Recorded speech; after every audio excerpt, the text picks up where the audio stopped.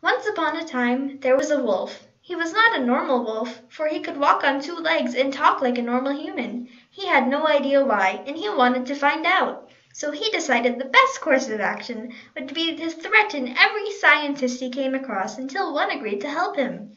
This, of course, was actually a horrible plan, but the wolf decided to go through with it anyways.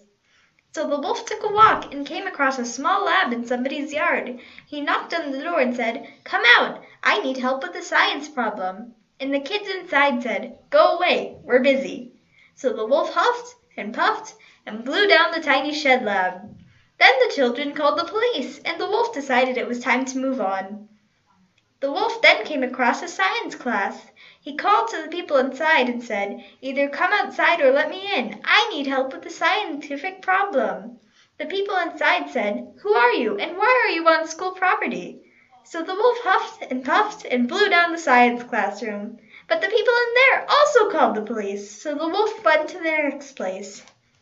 The third place the wolf came to was a giant laboratory. The wolf was prepared to blow down the lab and yelled, "I am a wolf, and I need help with a scientific problem." To his surprise, a bunch of scientists came out of the lab.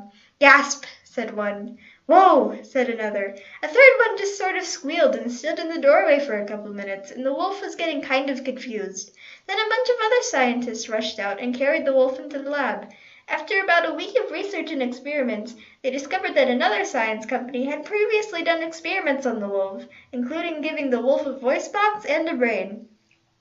This ended in the other company being shut down and several employees being arrested for illegal experimentation, but that's another story. The scientists also discovered that the wolf required extremely large amounts of oxygen to survive, and therefore he had much larger lungs than humans or wolves, and this is why he was able to blow down buildings. There probably would have been more experiments done on the wolf, but the police showed up and arrested him for destruction of property.